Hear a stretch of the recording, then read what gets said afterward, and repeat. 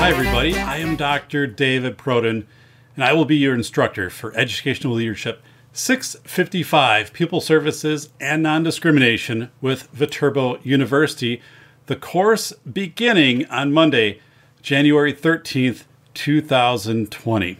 So this is just a very brief introduction to the course, and I have a video tutorial that'll step you through the actual Moodle course, which will follow this short introduction from me. So I have been an instructor with Viterbo since 2003 and also instruct Educational Leadership 702 Superintendent Legal Issues. So let's talk about 655. It's a 3-credit class, completely in Moodle, asynchronous, so we won't have any real-time discussions. However, I'm easy to access. You can give me a call. My cell phone number is listed. You can email me.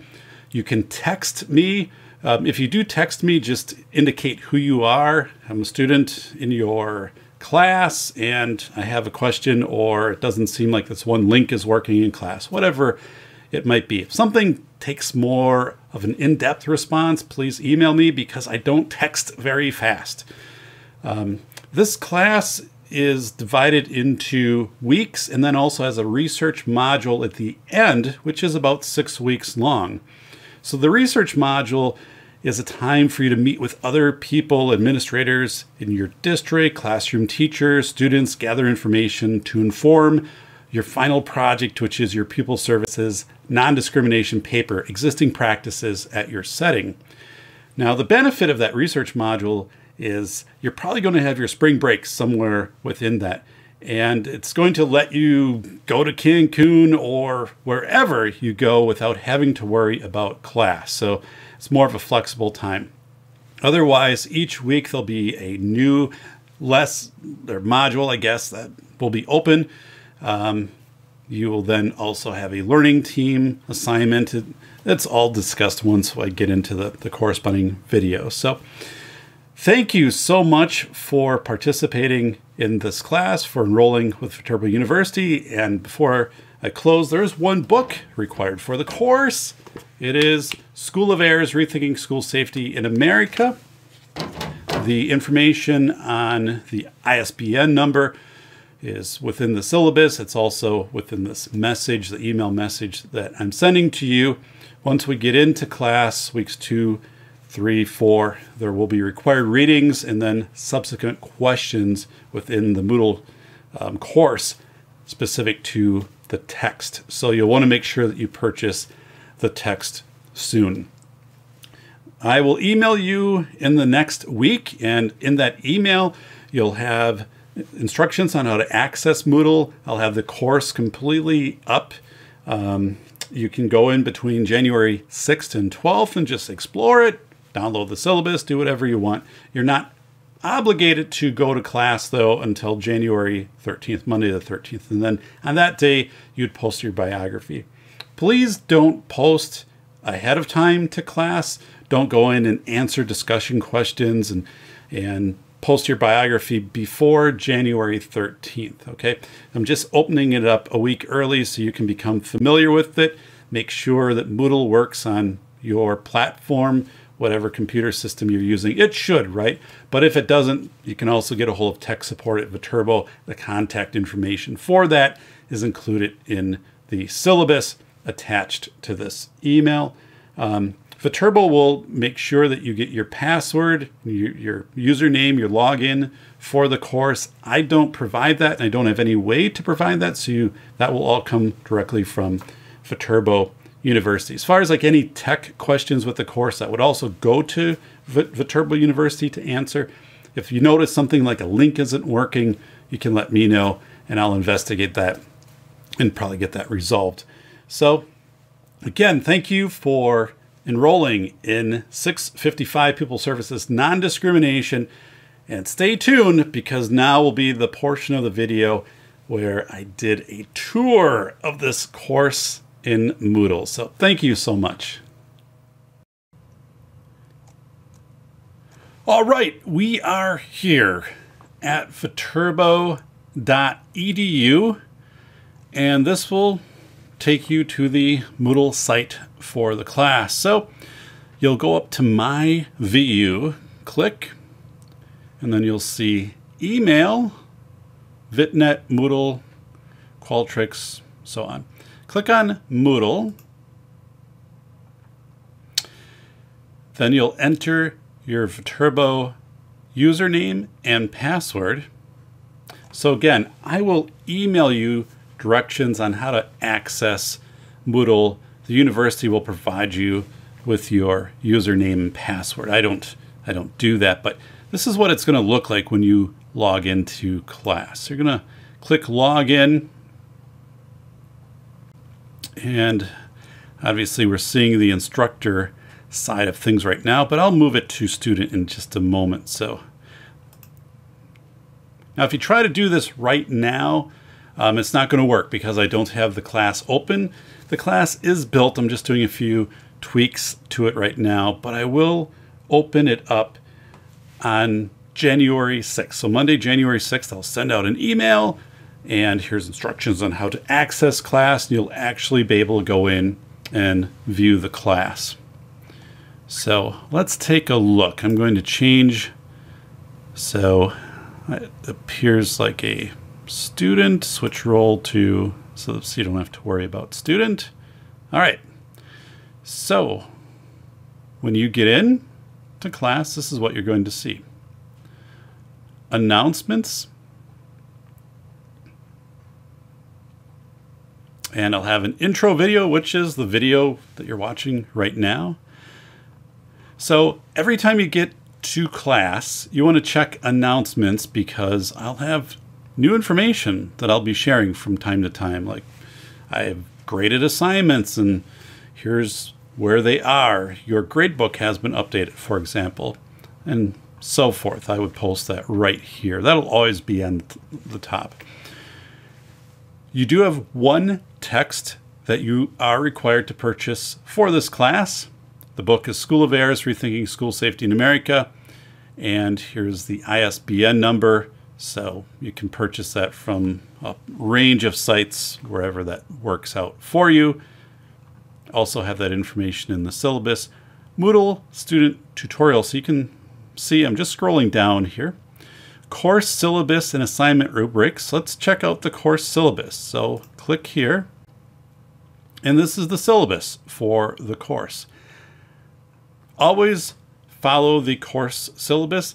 The course syllabus will match each module each week in Moodle, and we'll see that in just a little bit. They don't 100% overlap, so there might be a few resources in the syllabus of saying, check out this website for more information on whatever.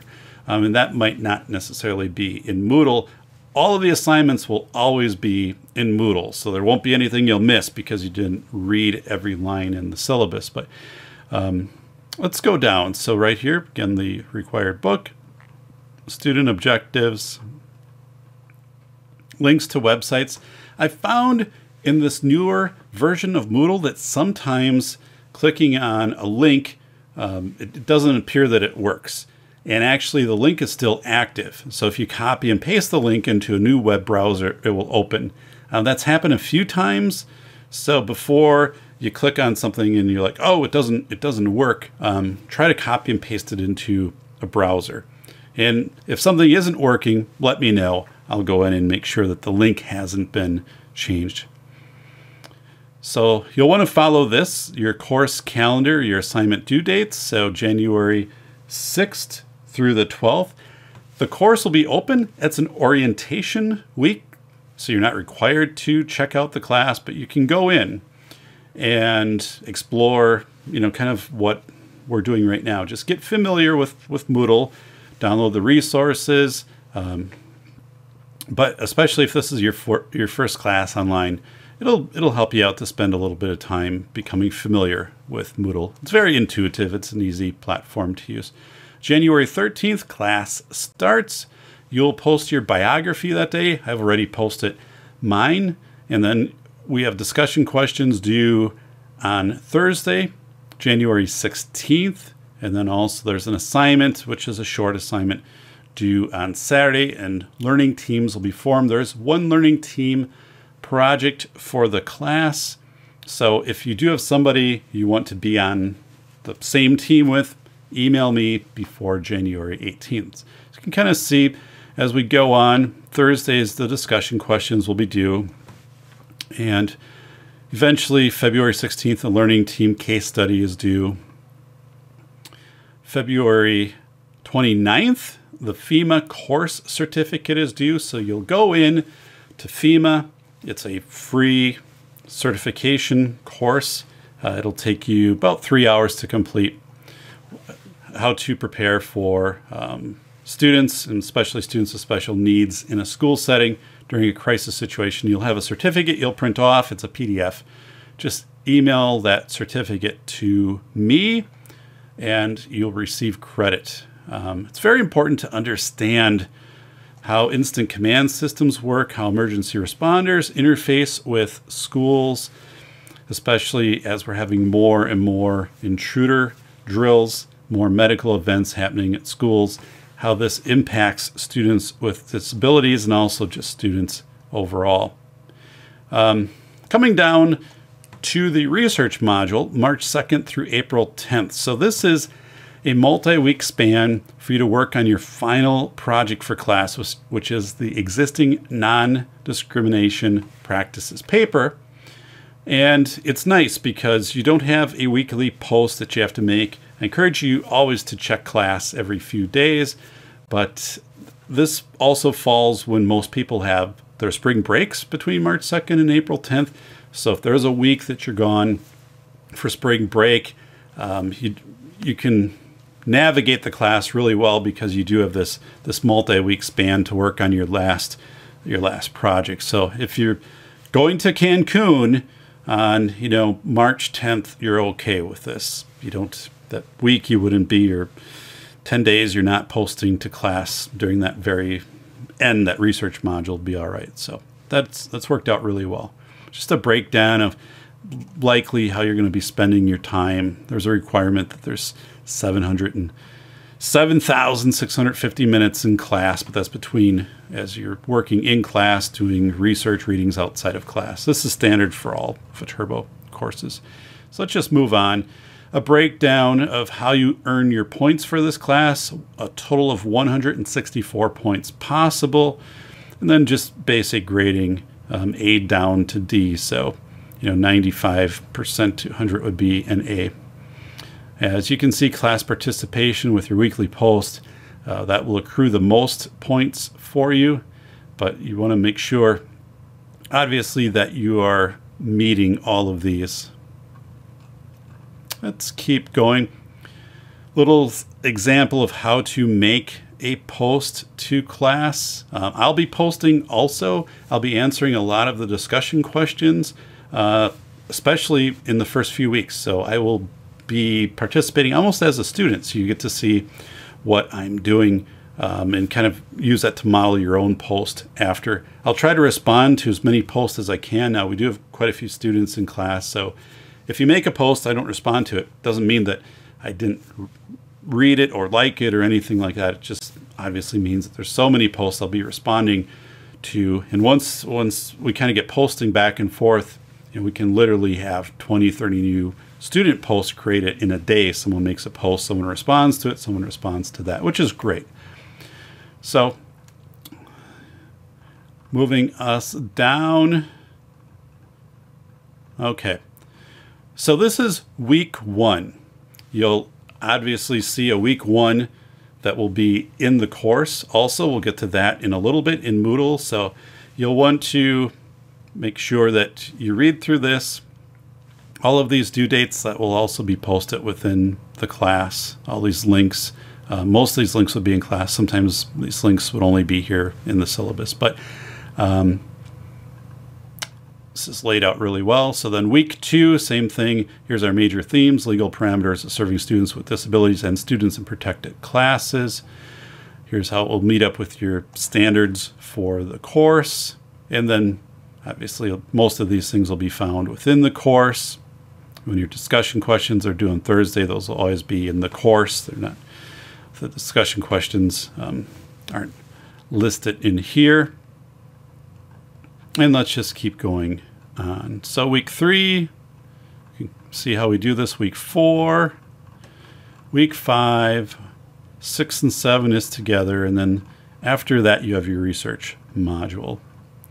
So you do have that group assignment. We were talking about by the 17th of January, letting me know. And right here, so this is the team assignments on page 13.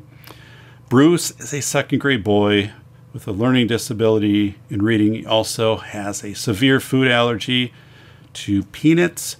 And as you work together with your team members in your group, you're going to be responding to these questions in your paper, like how might a 504 or IDEA or ADA apply to Bruce?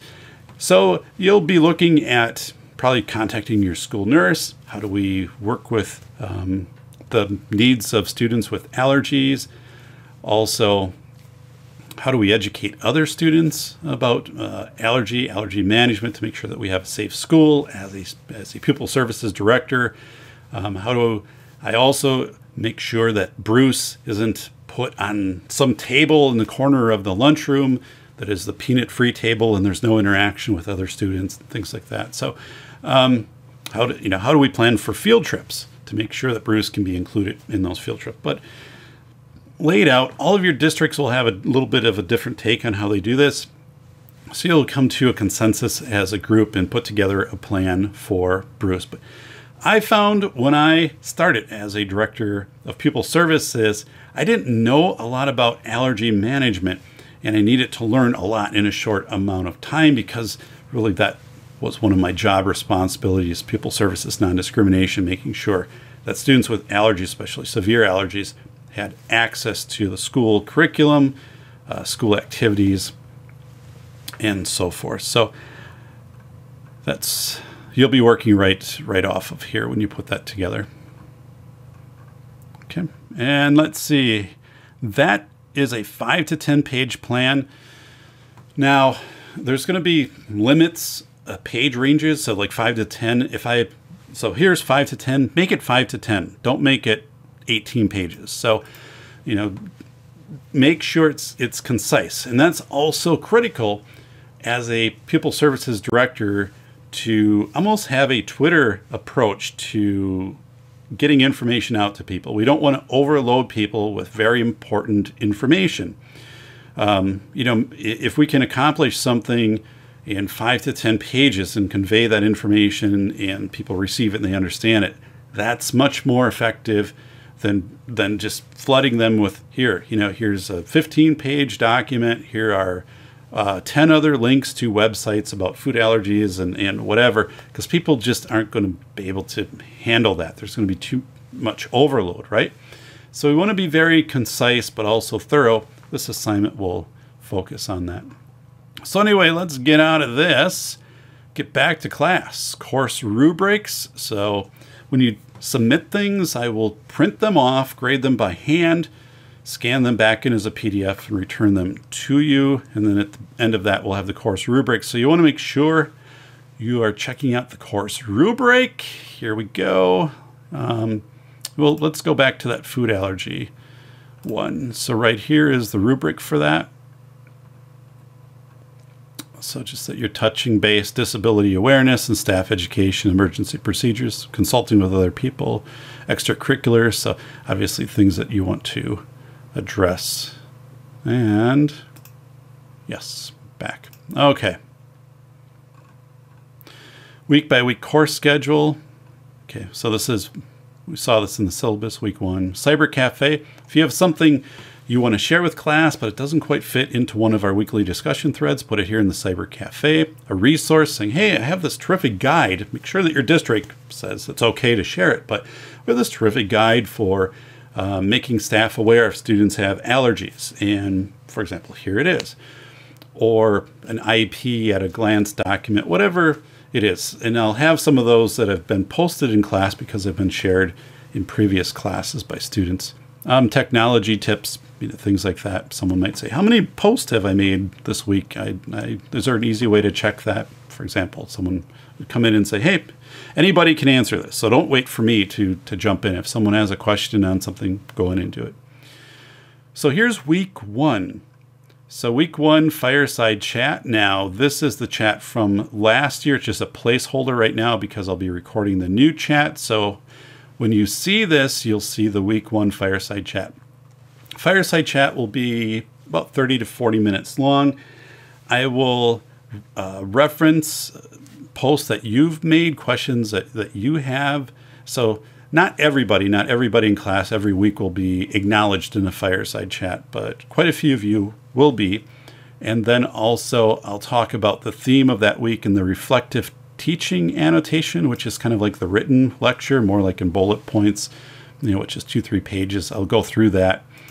And I don't record these ahead of time. They get recorded right before I open up that module, because if something is happening in the state or something on a national level, I want to be able to incorporate it. And then also questions that you're providing to me. So I don't have all of these recorded now. They'll be recorded as we go forward. So the week 1 lecture, reflective teaching annotation. So these are just key points to consider during this week. And that will be a theme. You'll see that show up in week 2, week 3. This is a video that you'll be watching, conflated terminology, mainstreaming, inclusion, tolerance, acceptance, right here, the right to select methodology. It's an article I wrote. Very good to understand when you're working with third-party providers, what the responsibility is of the school, responsibility of the provider, and also with the whole consideration of pupil services, non-discrimination, included in that. Inclusion and the other kids, timelines of inclusion. These are previous assignments by students and other classes that I've instructed for Viterbo. They've allowed these to be used in this class. But when we think about inclusion, sometimes we don't think about inclusion of dolls, for example, that the first doll to have a visible disability, for example, inclusion in movies, what that looked like, but, different Hallmark movies, Rain Man, for example. And it just helps us to think differently, accessible, facility design, things like that. So here's your biography will be right here. And I've already posted mine. So you would just put your name and then biography, as a new discussion topic. Here's mine. So I have a little family photo there. There we are in Dubuque, Iowa. So what you do is you might respond, to me, hey, glad to meet you. We've vacationed in Iowa also and whatever. So, but you don't have to respond to me and to everybody else. But there's the option to make a response. And I'll respond when you post your biography. I'll respond to each of you. So we have the week 1 assignment, post your district special education percentage, how many students are identified, for example, learning disability, how many students speech language, OHI. If you've observed any patterns, what patterns are you observing? So that will be easy data to obtain either from your current special education director, the DPI website. Your school would have submitted that, your district, back in October for basically your special ed count. And that's how you get money for flow-through dollars from the Fed. So yeah, that data is easily accessible. You just have to find the right person. And then just, hey, what do we have? Do we have trends? Are we seeing more OHI, other health impaired? And if so, what's happening? OHI, okay, maybe more students diagnosed with anxiety. Or are we seeing a decrease in speech language? And if so, okay, well, hey, something happened a few years ago. We added more literacy. We expanded out our library, more early reading, and we incorporated some phonics instruction, kindergarten, and that might be making this difference. It might be causal. So, but you want to be familiar with what your percentages are, your data. That's what I'm asking. So right here, Discussion question 1. Again, this is Thursday the 16th. So it's there. I don't want you to work ahead. Don't post to these until class starts. So again, that week you can go in the 6th through the 12th of January. That's just to become familiar with class. Don't start posting though until Monday, January 13th. So here's another discussion question. Okay. And then this is optional, reactions to working with third parties. So basically, you want to be you have to respond to these, but you need to be making 8 posts in a week so you can respond to these. You can respond to posts that other people have made, posts that they've put for their discussion questions. It'll become very natural once you observe it for a couple days in your thoughts and reflections. So also the fireside chat, after you watch the fireside chat, you can leave your reactions. So that's all that you see right now, right? So now this is week 1. The class has already been built. I have week 2, week 3. It's all in Moodle. You won't see it though until we progress into week 2, week 3, week 4. Then I'll open up new weeks. So once we get to, let's say, Monday the 20th, so that morning or the day before, I would go in and I would open up week 2. So all of a sudden you'd see week 2. That'll be up on top. Now week 1 will always stay here. Everything that I've posted will stay. Nothing will disappear. So, but once we get into week 2, then start posting in week 2. Don't keep posting in week 1. Move on and start your post in week 2. And I want to show you, before we get out of here, I'm going to go back to my instructor role so everything appears. And here we go, normal role. Okay, so student learning teams, this will suddenly appear on the 20th of January. So there are 4 teams: the Didactic Dojo, the Recess Ramblers, Matriculation Roundtable, and the Fastasticans. Now, I'm not sure that I will use all 4 teams. It depends upon the final enrollment in the class. We might just use 3 teams, but then you'd be assigned to a team. This would all be, again, visible. You would post your information, how you want to be contacted by other people in the team. And then basically whatever way that you get together, if it's via Skype call, or if you're just going to email back and forth, or phone conference, whatever you do, to put together your final paper. You're going to determine your division of labor. Okay, you're going to work on this section, whatever. So like you haven't done that before, right?